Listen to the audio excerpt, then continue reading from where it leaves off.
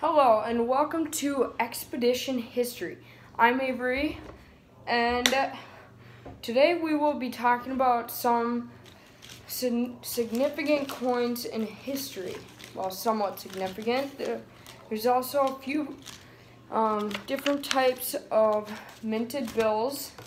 We will be looking through a bin full of coins and a few mint packs. Okay, so first, this isn't really a mint pack, but it's my quarter collection. 100% complete state quarters. It is from 1999 all the way to 2008. Okay, so next up on our list, I have a thing full of buffalo nickels. So I have about 23 buffalo nickels in here.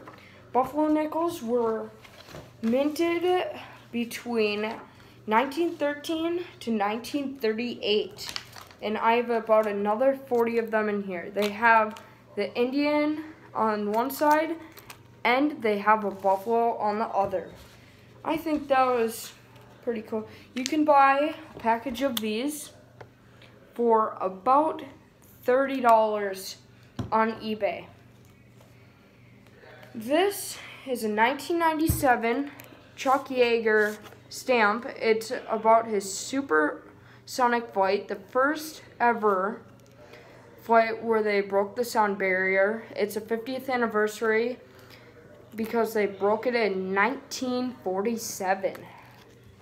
Okay, so this dime here, this dime is an error dime from 1977. It's a little bit off-sided.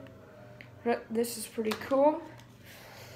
Okay, so I've got a old Indian head penny from 1882. Got this at an antique store. It's pretty cool. Okay, so save these for later. Okay, so this is somewhat special to me because if you've ever been to the state capitol in Minnesota on a tour, if you've ever been there before, you can buy these coins in the gift shop for about $10 a piece. So I thought that was pretty cool. Okay, so I have 3 Jefferson nickels to show you. 1962, a 1939, and a 1940. These are both 1 and 2 years after Buffalo nickels, and Jefferson nickels were made in 1938. So, next up on our little list here, we've got a little coin I picked up geocaching. I forgot what I put in there, but I got this little cool coin from geocaching. So I've got a bunch of V-nickels or Liberty heads. Here I've got 5 of them. This one is from 1901. This one is from 1900. And then these other 2 are from 1911. And then I have a 1887 Liberty head or V-nickel. So let's take a look at what is inside of here. This is a United States Mint 1996 uncirculated coin set. It's missing 1 coin because someone decided to cut it out, but it was a little bit complete, and for $2 I picked this up at an antique store. So you have here a Philadelphia mint set. You've all the basic coins that were made, plus a little Philadelphia minted coin here. And then same thing for the Denver mint, except it's missing the $50. I thought it was pretty cool, you know. So, next up, we have a few bills to take a look at. These were pretty cool.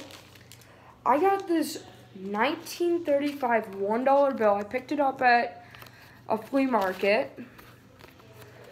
And I thought this was pretty cool. I think I paid around $1, $2 for it. It's got the blue seal on it, as you can see here. George Washington on it. It's really not that rare. This one here was given to me by my parents. This is a 1928 $2 bill. It is not too rare, probably worth around 20 bucks if it was near Mint State in the 60s probably.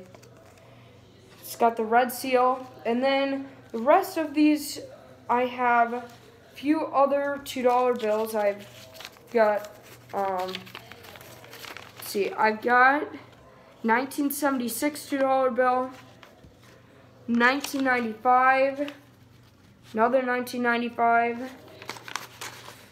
I've got 2003 and 2009 $2 bills. These are fairly common, and yeah, so they're fairly common. They're not worth too much other than $2, other than if you have a 1928 or 1935 $1 or $2 bills. So you may be wondering, well, what's inside of this? Inside of here, I will show you. It's kind of hard to open. Okay, here we go.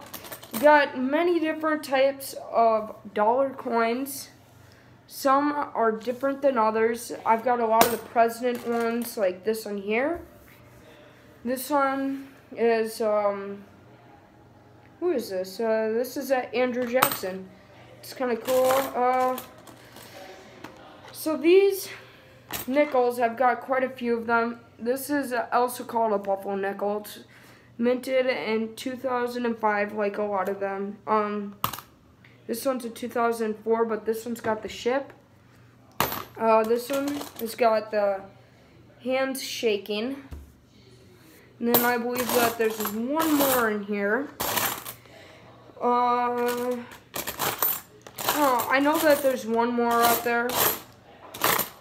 Oh yeah, it's a picture of kind of like a ocean area. Right here. The ocean scenery with trees. I've got about 10 of these $1 coins.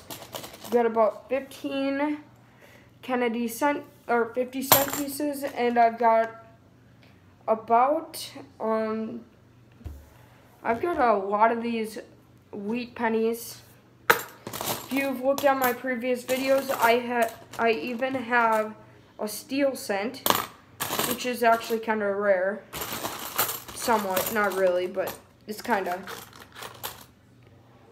So, next up, we have a couple of pennies in here. Oops, different types of pennies, kind of like the nickels. Let's see if I can find any more. I know there's quite a few. That's the same kind. Okay. So, first up, we've got this one. Then we've got this one, and I believe that there's around 4 to 5 different types. This one. And then I believe there's one more in here. Aha, here it is. This one here. And also, for the last type of coin, I've got about 4 of these Minnesota State quarters, because that's the state I live in. It's kind of a cool coin. It's got some significance to me. I just love Minnesota quarters. They're so cool. And if you enjoyed, please consider subscribing and pressing that notification bell so you never miss an upcoming video. Bye.